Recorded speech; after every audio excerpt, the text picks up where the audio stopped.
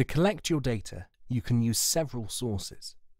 Generally, they are classified into primary sources, secondary sources. Methods of data collection from primary sources include observations, interviews, and questionnaires.